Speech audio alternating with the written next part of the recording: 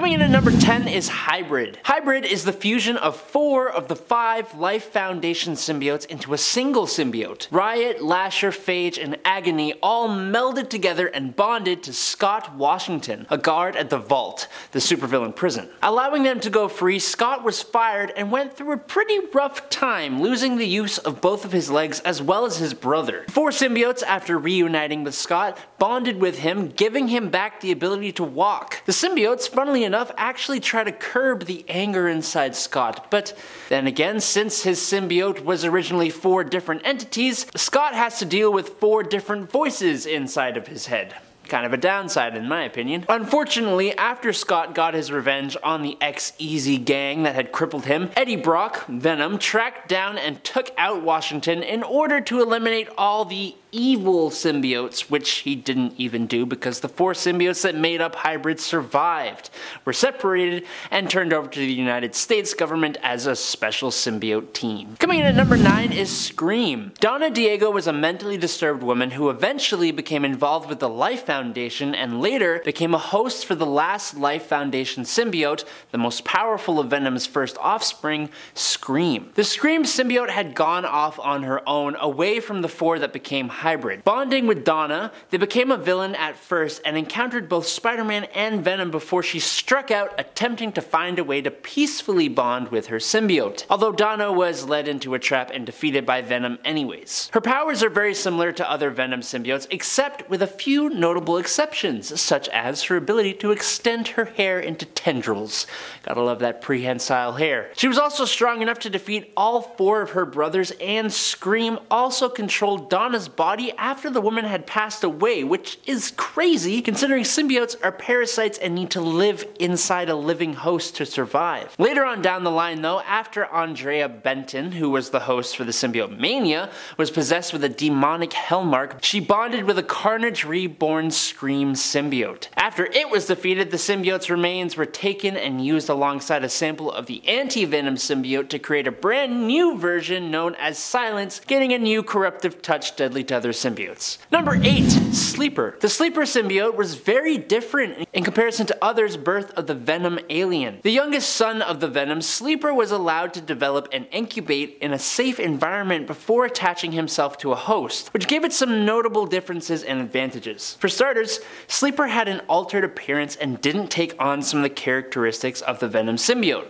like the big Spider-Man like white eyes. He also didn't become a killing machine like most other symbiotes. It was mature and cool. Well, maybe a little bit smug. He has increased cognitive functionality, allowing Sleeper to take a much more measured approach to combat rather than just diving in head first like other symbiotes do. Sleeper is actually so intelligent that it lobotomized its host, Tel-Kar, and used him as a puppet in order to avoid being influenced by the Kree warrior. Other than its unique look and intelligence though, Sleeper also developed unique abilities like being able to bend light to camouflage itself and release neurotoxins that can put its enemies to sleep. Pretty neat symbiote if I do say so myself. Number 7. Mary Jane keeps her skin.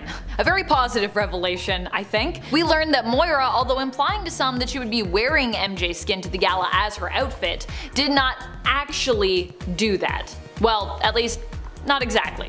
Not as gruesomely as some of us had imagined anyways. MJ was not directly harmed by Moira, but instead acted as her remote-controlled puppet, with MJ wearing a necklace around her neck that was actually Moira's robo hand, which she used to basically control her. Although Spider-Man, also attending the gala in an outfit made specially for him by Jumbo Carnation, did end up sensing something was wrong with MJ and was tipped off by Cypher as to the fact that, you know, she might be in some peril. We have yet to learn of what MJ's fate was here. Both Spider-Man and Wolverine leapt into action in an attempt to save her from Moira's clutches, but the conclusion of that fight actually won't come until issue number 9 of The Amazing Spider-Man, which is slated for release in September. So we gotta wait a few months to find out what happens next. Sometimes that's how it goes. But I'm just like, what? I want to know now what happens.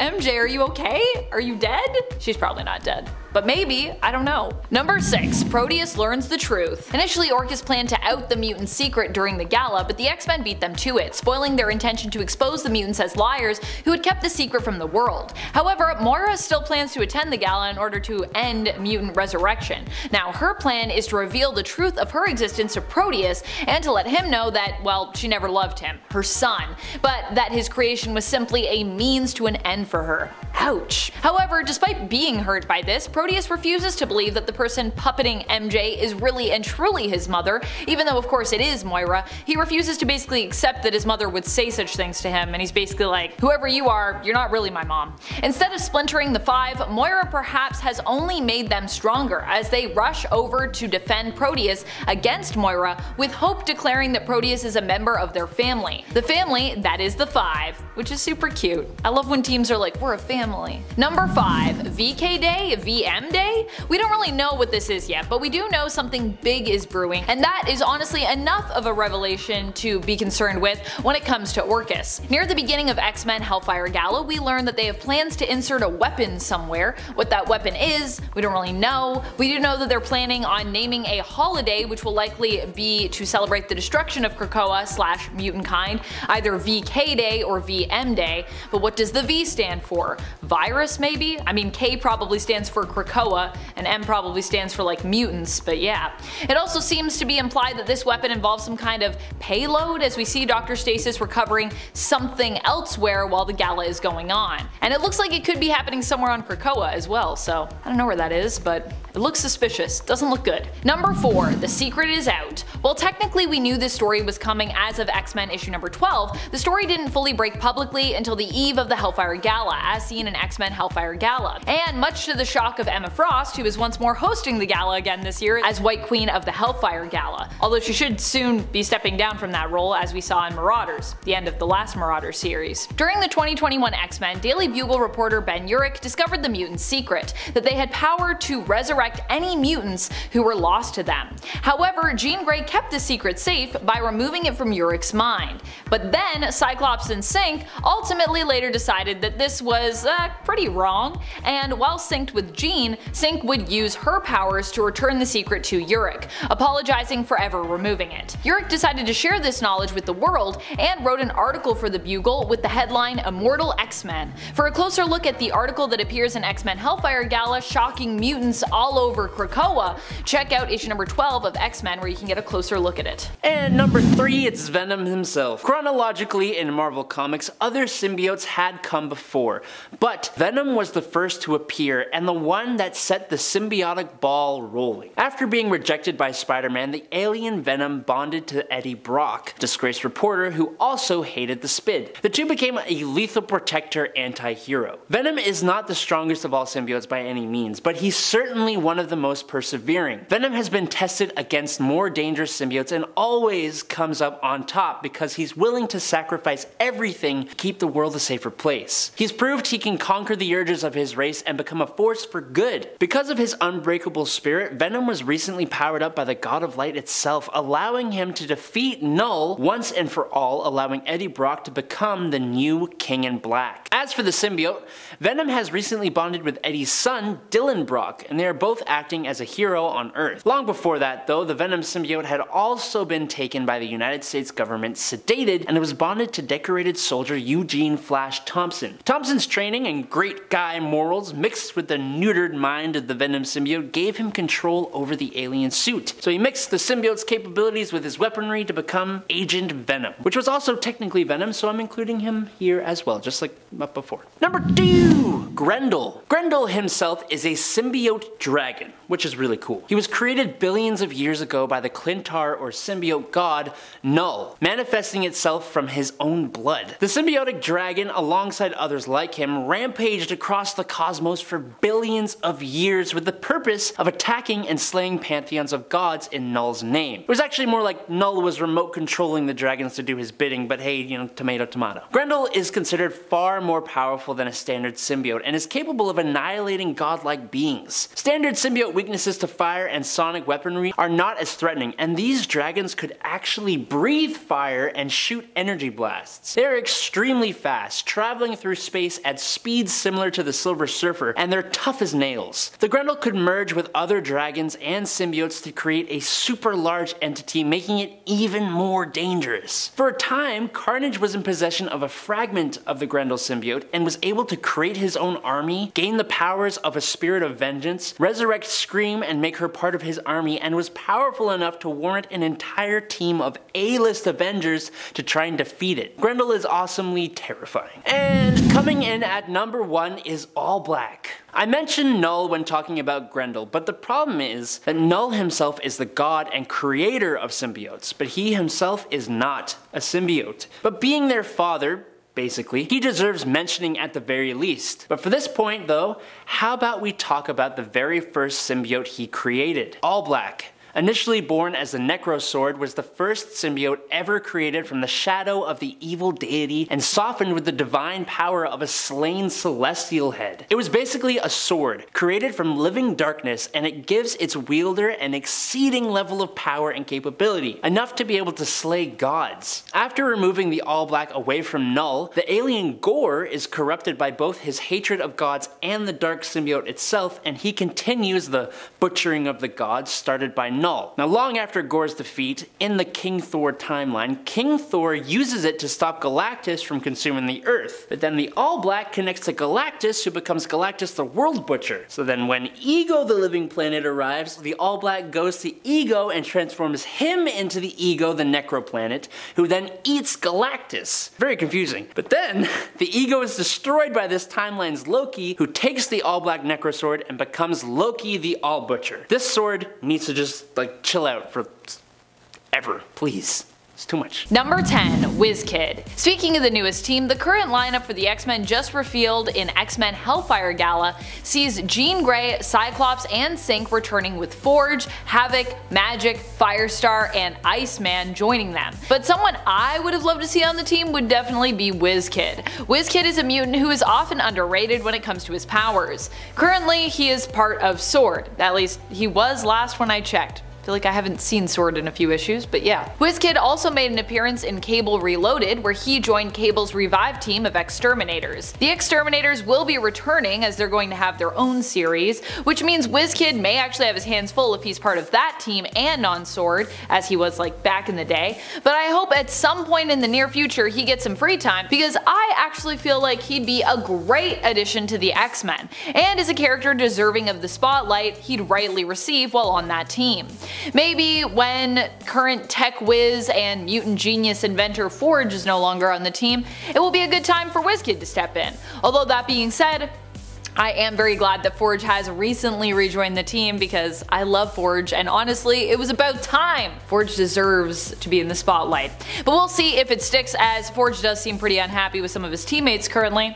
I'm looking at you, Scott. Number 9, Maggot. I feel like we've barely seen Maggot at all during the Krakoa times, and I think that is something that needs to be fixed. Maggot did show up in Children of the Atom and was part of a team of mutants that were basically sent out to encourage the Children of the Atom team to reach out to Krakoa and join their mutant brethren. Now, in reality, only one member of that group of major mutant fans turned heroes was actually a mutant, but I still really enjoyed the featured appearance of Maggot there, who the teens also seemed to know by name and were actually excited to meet, which is super cute.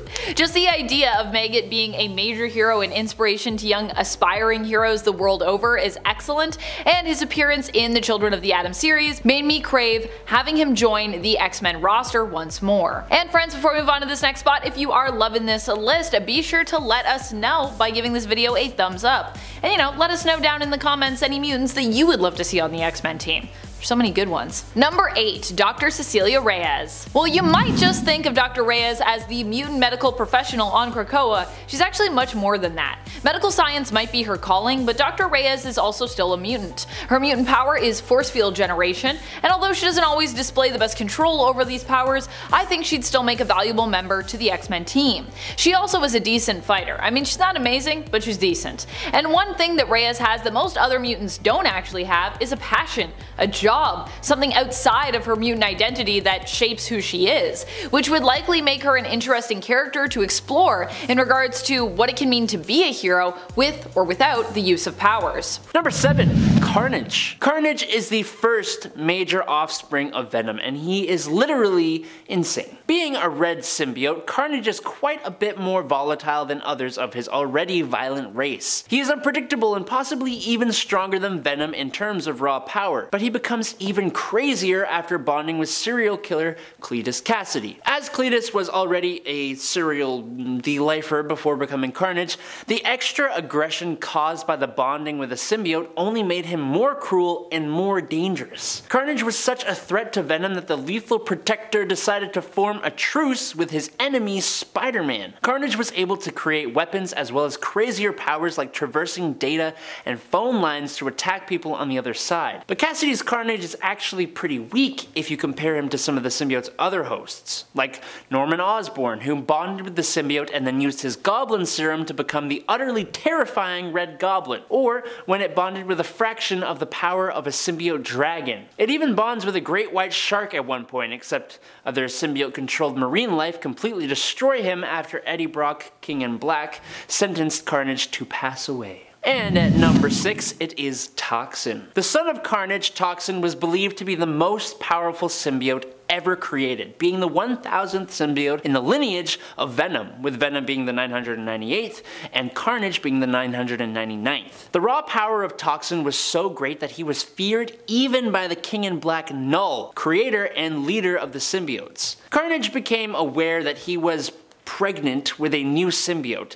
However, even before the birth, he felt only disgust for his future newborn, for fear that it would become more powerful than him, but also because he was grossed out that, normally being a male, he could even be quote-unquote pregnant with a symbiote in the first place. I don't know, he's kind of weird. He therefore resolved to eliminate his offspring. Luckily for Toxin, Venom, who quickly learned the news, decided to protect the new symbiote and take him under his wing. So, trained by Venom and bonded with a New York City cop named Patrick Mulligan, Toxin's powers remained restrained and focused on doing purely good. His childlike personality prevented him from unleashing his full power, which is great because he has quite the power set. Toxin resists better heat and sound than other symbiotes. He can track anyone and has all the combined strengths of both Venom and Carnage. More recently, Toxin also developed a venomous bite, which is kind of null and void because his bite alone could probably take out anybody. Mulligan was eventually killed and his symbiote forcibly bonded to Eddie Brock before it found a new host named Bren Waters during the King in Black event. Number 5. Anti-Venom. The Anti-Venom symbiote was created when Venom bonded with Eddie Brock after the man was cured of cancer by Mr. Negative. So thanks to Mr. Negative's healing powers, Eddie's antibodies gave birth to a new kind of symbiote when Venom tried to rebond. Inverting the black and white of the original Venom symbiote, Anti-Venom is now mainly white instead of black.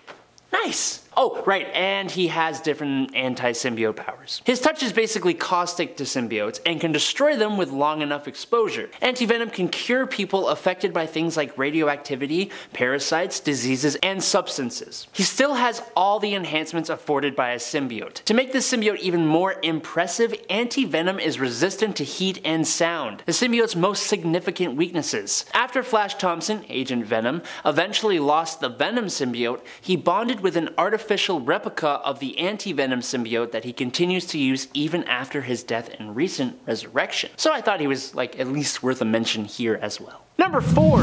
Bedlam. Following Dylan Brock's debut as the new Venom on Earth, and Eddie Brock taking on Null's former role as the symbiote King in Black, Eddie was traveling the galaxy, inhabiting different symbiote bodies when he arrived in the Garden of Time, being transported to the future. While there, he encountered other Kings in Black, with one in particular standing out. Bedlam, who was unstuck in time, was a giant symbiote powerhouse even compared to other Kings in Black throughout time. Bedlam is unfathomably strong and possesses some rather useful abilities to boot. Like Eddie himself, Bedlam is able to possess and control other symbiotes. He can also project his consciousness into the past and future, allowing him to give Brock a real run for his money. He bites off Brock's arm and is seemingly prepared to devour him completely, though he ends up fleeing after being distracted by Finnegan, which is another King in Black. So there's too many of them. Way too many. Number 3. Karma. What has Karma been up to lately on Krakoa? Well, she's rejoined her fellow mutant friends on the New Mutants team. There were even 2 New Mutant teams that we got to follow in that series, with the new New Mutants operating on Krakoa and the old New Mutants busy with space adventures. Karma is one of the older mutants in the comics. While not around as long as the classic OG Jack Kirby and Stan Lee team, Karma has been around since 1980, which is still quite a while. She also has a power that I think is quite OP and horrifyingly interesting, and we've watched her grow into her power over the years. While usually portrayed as being quite a compassionate person, Karma's mutant power allows her to take control over others psychically, allowing her to override her opponent's control over their own body and mind. This makes her not only a powerful character to use, but also an interesting one in terms of the moral dilemma that comes with such an ability, especially with her being a hero. Number 2. Hope Summers. Hope has been on an X-Men team before, and it was epic. When it comes to characters that would be fun to have on the team just because they're super OP, Hope is definitely one of those, which is why I'm here for her being on the newest iteration of the team. Of course, I knew it wasn't going to happen this year, but I still really want it to happen at some point in the near future. Hope is too busy, of course, being the leader of the 5 on Krakoa who are in charge of resurrections, and of course with recently being elected as a member on the Quiet Council of the Mutant Nation. If you aren't familiar with her, Hope is the adopted daughter of Cable and was the first mutant baby following M-Day to be born, known as the Mutant Messiah, as a little tyke. Hope's powers allow her to adopt powers of those around her. Now, unlike Rogue, she doesn't actually have to physically touch mutants to take their power, and she doesn't drain their life force energy, so that's a plus. She also gains full control over any powers that she adopts without needing to learn how to master them first. She's just an auto master by default. Number 1. Emma Frost. I was actually really hoping that we would see Emma return to the X-Men team this year. Emma has done a lot for the mutant nation of Krakoa since the nation got off its feet. She's not only been busy working on the Quiet Council to help govern the nation, which has been a trying time considering, you know, how many secrets Eric and Charles kept from her, but she also has been a driving force behind getting the Hellfire Trading Company up and on its feet as well, acting as their White Queen. With the Stepford Cuckoos taking her place, it would free up some time for Emma. However, apparently the rules are if you are on the Quiet Council, you also can't be on the X-Men. At least that's what Emma seemed to imply during this year's Hellfire Gala, which I guess would have also written off Hope Summers too, so dang, can't have either of these people. I also, I feel like there's a lot of people on the Quiet Council that I just would love to have on the X-Men team. But I guess none of them can be, because you're on the Quiet Council, can't be on the X-Men. Makes sense, it's not supposed to be a political team, so kinda makes sense. At number 10 is Despero. Although Despero has always been totally jacked, he was originally known as more of a threat to the Justice League through mind manipulation. During the Silver Age, he would only typically use his telepathic powers before anything else, but these days, it's a different story. Although these changes did start to take place way back in the 80s, the character has come a long way since the days when he would sit on his throne and twiddle his fingers most of the time. Now, he seems to do a lot of the grunt work himself, even looking larger in size these days than ever before. And even outside of the comics, Despero's appearance in the Arrowverse offers a totally different look into the villain. He takes on a human form for much of the time who is, well, let's just say he's not as big as Despero, nor does he have much musculature to him, no offense to that actor. Nor does he have a third eye or anything that a comic book fan would expect, and when he's in proper form, he just seems a lot less demonic and cunning, more like Hellboy's very serious detective older brother or something like that. At number 9 we have Anton Arcane. The penultimate villain to Swamp Thing, Anton Arcane has always been a threat as one of the most prolific evil scientists in all of DC. But when Swamp Thing finally kills Anton during one of their many confrontations, back in 2016 I think, the villain goes to hell and basically becomes a demon. Having been a pretty tame foe for most of the Swamp Thing comics, Anton Arcane's physical changes have made him almost unrecognizable now that he's a demon. And what's worse is that he continues to bother Swamp Thing and his niece Abigail, but now with the added demonic powers in mind. So he's changed quite a bit, both in looks and power set. At number 8 we have Psycho Pirate. The way that this villain has changed since the Infinite Crisis event is unmatched. Although he looks relatively the same, he's gained such a power boost that he now works with the likes of Darkseid and Alexander Luthor. After surviving the crisis, he comes out on top, getting his hands on what's known as the Medusa Mask, and what this helps him do is basically summon beings from the old multiverse, which, as you can imagine, is a very powerful ability, especially directly following the event itself. And even though he's been killed by Black Adam during the events of Blackest Night, Psycho Pirate's corpse is brought back to life as a Black Lantern. And as you can imagine, this gives him a whole new look and increases his power level. He loses the Medusa Mask in this ghoulish form, but even without it, he appears totally different than how we're used to seeing him. Number 7. Cypher. Cypher has gotten so much more hyped over the last few years in the comics, and I am super here for it. I feel like Doug has had a major mutant glow up during his time on Krakoa. Well, I know Cypher is busy also being the translator for Krakoa so that the council might hear its concerns and address them, and so that they might work together with the sentient mutant island. So Cypher is undoubtedly quite busy and in demand already. I would really love to imagine a time when Cypher is free enough to join his fellow mutant heroes on the X-Men team. Cypher's powers make him a master of communication, allowing him to understand all forms of language, including all languages of Earth, alien languages, verbal, written, body language, fighting even as a language, and technology, and so much more than that. So yeah, let's get Cypher back on the X-Men. Cypher's so cool right now. I love him. Number 6. Manifold. Manifold has recently quit his position working with Sword, which would free him up to join the X-Men team, and although he's been on lots of teams, I don't think Manifold has ever, to my knowledge, been a member of the core X-Men team, which I think is a major shame considering how powerful of a teleporter he is and how unique his powers truly are. In a similar but distinctly different manner to Cypher's abilities, Eden Fezzie's true powers lie in the area of communication. That is, he actually teleports by communicating with the universe and asking it to fold for him, allowing him to get the universe to alter itself for him in any way that he wishes, thereby granting him great teleportation abilities as a result. So he's not really like a teleporter, he's really like a mutant, once again kind of communicator, but he can use that to teleport. Super interesting and super cool. Super underrated. Number 5. Gentle. Gentle is a mutant nominee I have voted for in the past, and I was really hoping that this year was going to be the year that we get to see him rejoin the team.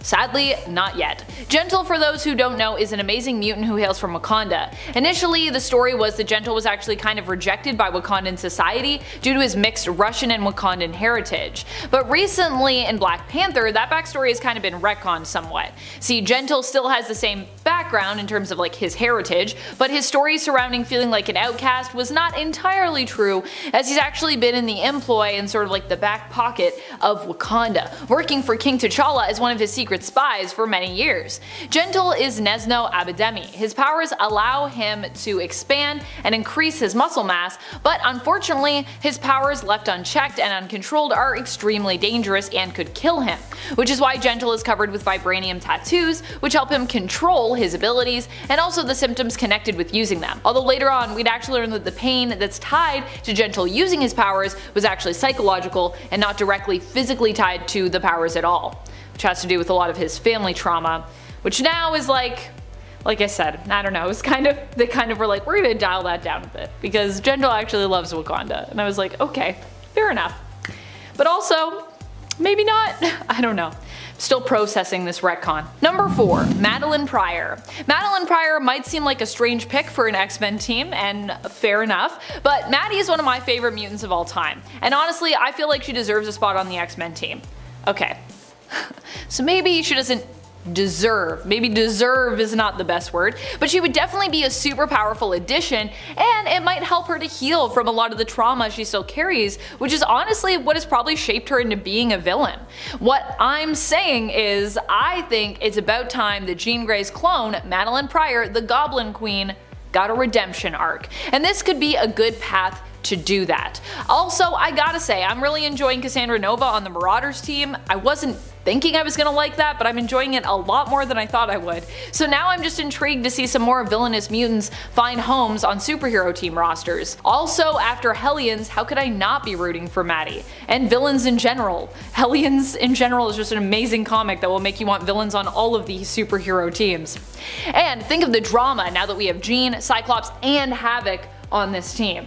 Yeah, and Maddie in there, it's like, woo, drama city. At number 3 is Darkseid. Originally introduced as a nearly unstoppable supervillain and one of the most powerful in the whole DC universe, Darkseid's powers have been dumbed down quite a bit since then. Although he appears the same, his immense power level just isn't the same these days as it always was. For example, his eye beams were originally meant to kill his targets in one hit, but these days, they don't by any means take out their targets in one hit. He used to be almost unbeatable, but it seems like heroes are making easier work of him than ever as of late. This is probably a result of him appearing more often in the comics, because if he'd kept his same unstoppable status, his appearances would have to be regulated, or else our heroes would be out of commission in the blink of an eye. At number 2 is Anti-Monitor. Another case of a villain getting nerfed. Anti-Monitor's gotten it bad these days. If you thought Darkseid got taken down a notch, just think how much room there would be to do the same with Anti-Monitor, because he is, after all,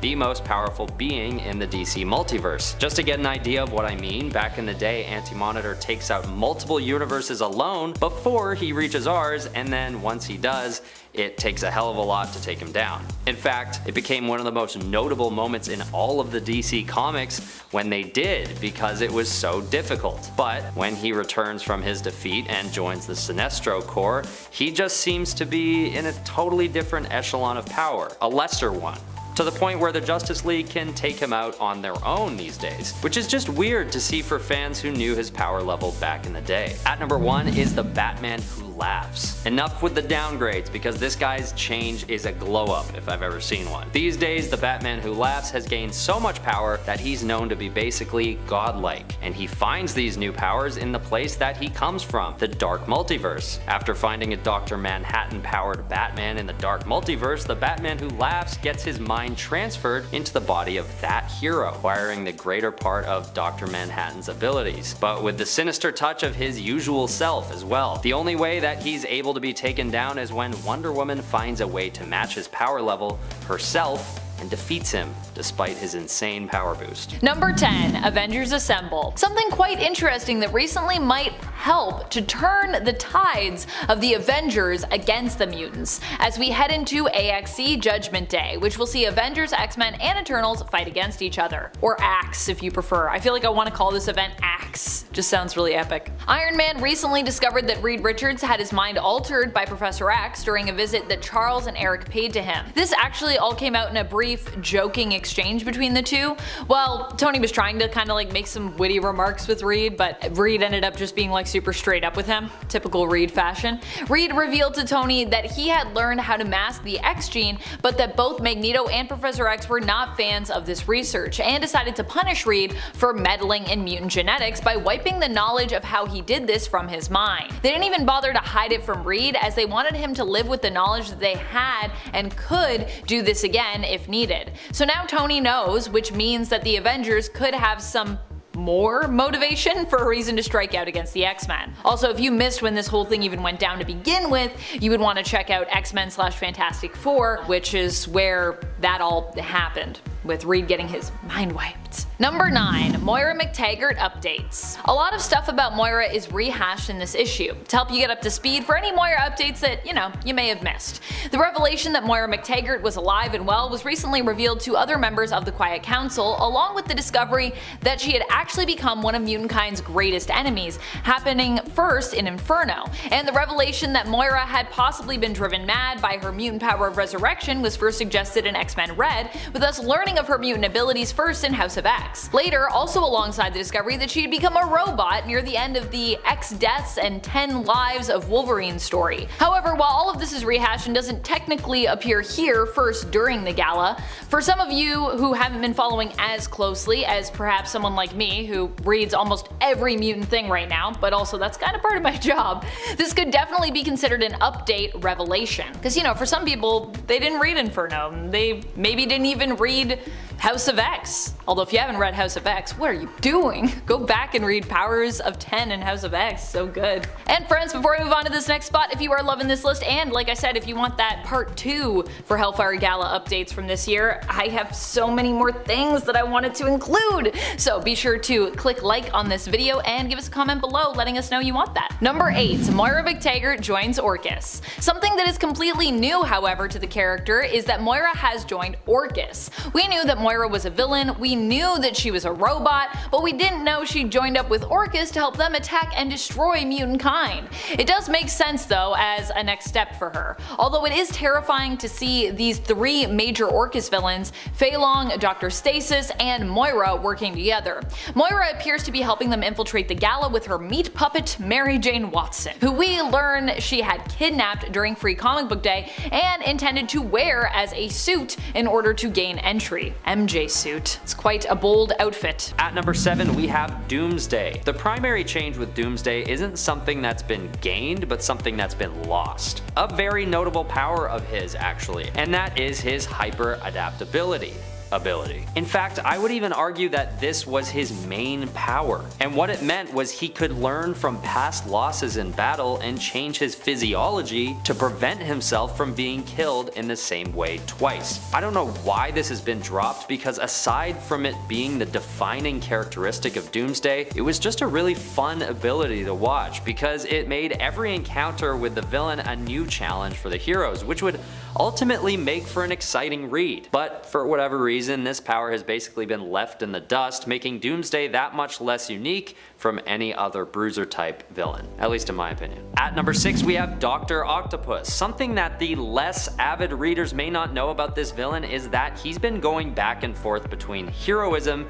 and villainy for some time now. And not only that, Otto Octavius has recently taken on the mantle of Spider-Man, donning the superior Spider-Man armor outfitted with the mechanical arms and everything. He's also been taken over by Venom recently, as well as the Carnage symbiote. Although he's known to be back to his evil ways and his classic suit in 2022, there is no telling if he'll jump back into the Spidey suit once more. He's already gone back and forth a number of times, even in the last few years, so I wouldn't be surprised if he did it again. At number 5 is the Green Goblin, aka Norman Osborn. As if this villain wasn't enough of a contender for Spidey to deal with before, he actually takes on the Carnage symbiote, turning him into the Red Goblin as mentioned before. This makes him nearly unstoppable, forcing the good guys to employ anti-venom on him in order to take him out for good. And even though he has since gone back to being the Green Goblin, the character takes another turn that makes him unrecognizable from his past self during the events of Kindred Rising. And by unrecognizable, I mean that he's now working with Spider-Man. When Sin Eater cleanses Norman of his sins, his allegiances change and he becomes a hero. At number 4 we have Dr. Doom. These days, Dr. Doom has taken on some pretty unstoppable powers that some would even describe as being godlike. Big fans of Victor Von Doom might have expected him to reach a point like this at some point because of his insatiable hunger for power, but as of 2022, he's already surpassed at least my expectations of what he was capable of. Although they haven't stuck around until the time that we're posting this, he has taken the powers of the Silver Surfer and even the Beyonder, giving him a whole new mantle of God Emperor Doom during the Secret Wars storyline. Just for scale, this gave Dr. Doom the ability to piece together broken pieces of the universe after the multiversal collapse. And that's a pretty crazy glow up if you ask me. And even if he doesn't hold quite that much power these days, having had that ability has changed the character forever, if you ask me. Number 3. Destruction of property. With the secret now publicly out that mutants have power over life and death with their resurrection protocols in place, Orcus is plotting some pretty diabolical actions in an attempt to fight back against the mutants. In the court of law in this case. Because mutants can just resurrect, their plan is to help those being prosecuted for killing mutants by claiming the defense that really, as mutants can just be resurrected, at worst their murder was instead just destruction of property. Wow, that is some severe dehumanizing stuff there.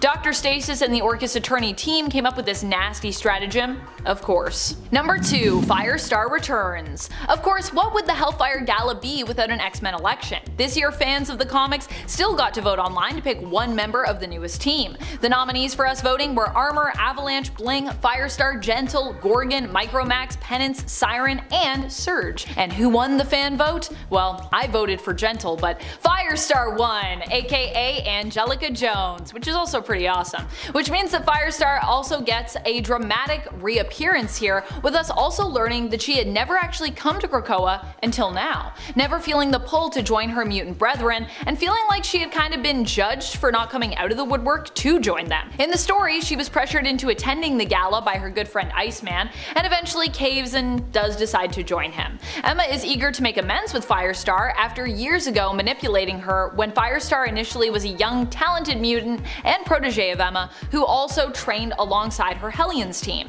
In an attempt to make amends with Firestar, Emma takes Captain America's advice and decides to nominate her for a spot on the X-Men team. Surprisingly to both readers and likely some mutants on the island as well, she is elected, but like a good surprise, I think. Number 1. New X-Men team. Aside from Firestar being elected by fans to join, we also get a completely new X-Men roster. Well, a mostly new X-Men roster, as the X-Men election is now intrinsically tied apparently to the Hellfire Gala. At least it is so far. Cyclops, Jean, and Synch decide to stay on the team, which seems to imply that they don't need to be re-elected, although if they did have to be re-elected, I would be kinda surprised. Cyclops is known to be the one responsible for the secret of mutant resurrection being released to the world, which means that a lot of mutants are not very happy with him this year. Nominated to join, and those who end up elected, are Forge, who is nominated by Cyclops, Havoc, who is in turn nominated by Forge, Magic, who is self-nominated, and Iceman, who is also self-nominated. I didn't think you could nominate yourself for the X-Men election, but apparently you can. Also, I guess people were just like, yeah, I don't want to fight Magic and I don't want to fight Iceman over it, so we'll just let them be on. It's fine.